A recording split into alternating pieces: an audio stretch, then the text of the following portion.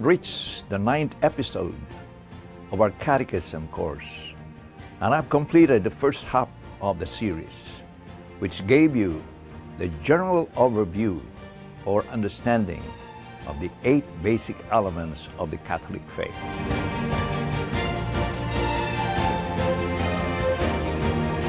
This is Father Beng Arellano, Spiritual Director of the Alliance of the Holy Family International. Last June 24, 2020, Solemnity of St. John the Baptist, we started with this series on the Catechism of the Catholic Church, primarily for all the members of the AHFI movement. 5 months into the making of this series, we saw ourselves caught in global events that have practically changed the course of our history. And it is not as if we were not forewarned of these coming events. We were, and so many times at that.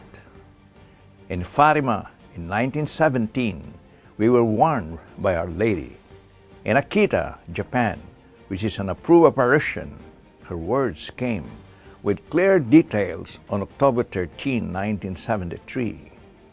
Our Blessed Mother said, "The work of the devil will infiltrate even into the church in such a way that one will see cardinal opposing cardinals, bishops against bishops. The priests who venerate me will be scorned and opposed by their comforters. Churches and altars sacked. The church will be full of those who accept compromises, and the demon will press many priests and consecrated souls to leave the service of the church."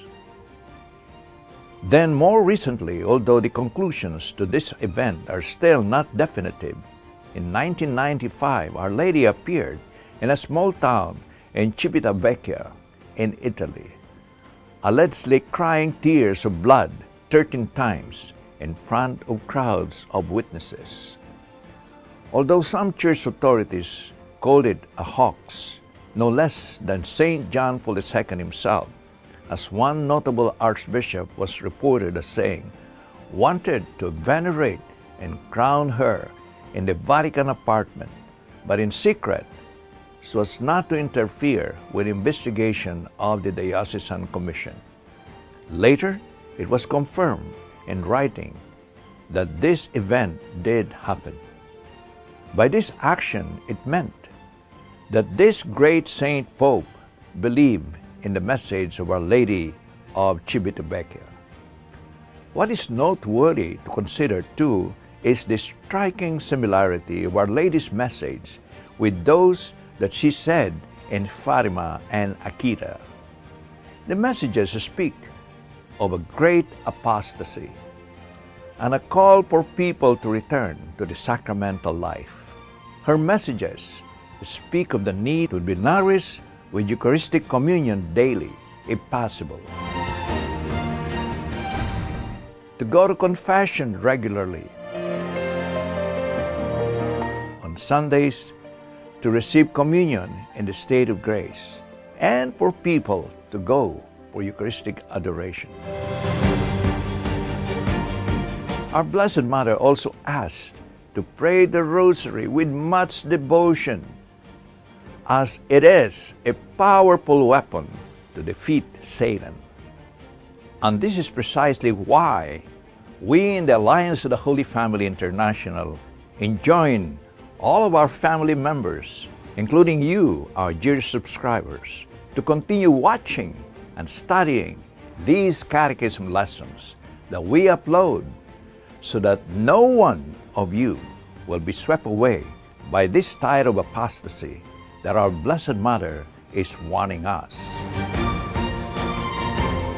Many things, as I have said before, will begin to confuse and leave you doubting about our Catholic faith, especially if those who are causing the confusion are coming from the authorities themselves of the Catholic Church.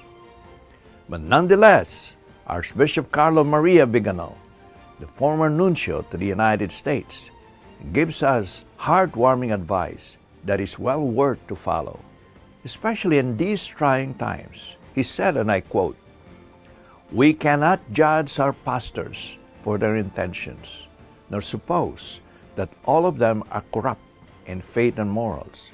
On the contrary, we can hope that many of them, once before intimidated and silent, will begin to understand, as confusion and apostasy continue to spread, the deception to which they had been subjected, and will finally shake off their slumber.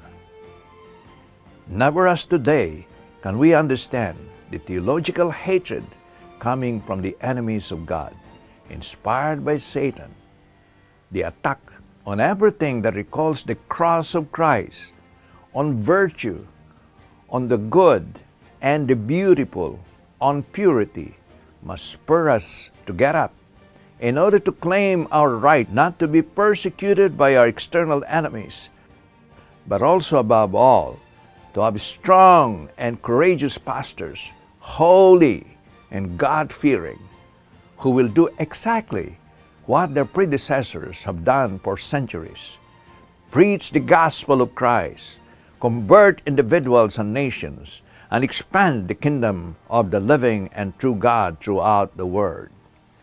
Truly well said, for it confirms what we are precisely trying to do in our AHFI movement.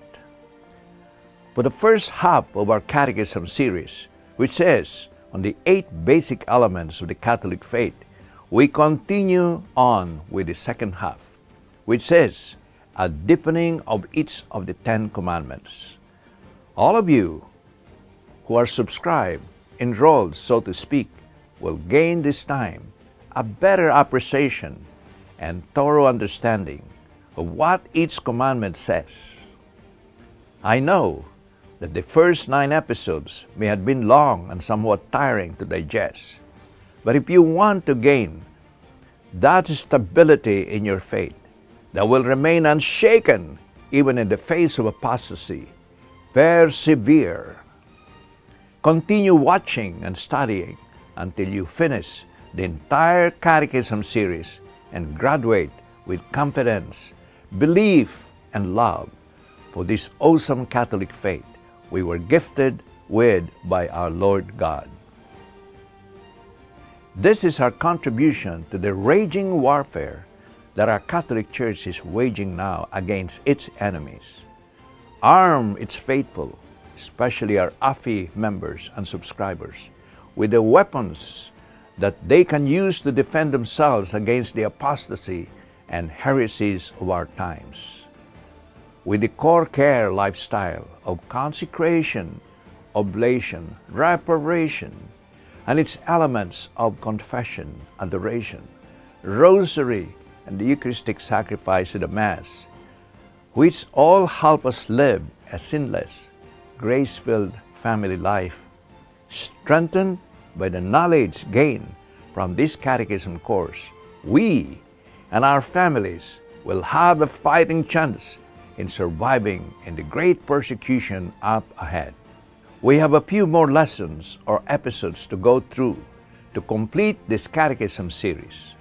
Continue answering the questions after every episode and send them to AHFI_USA@AOL.com.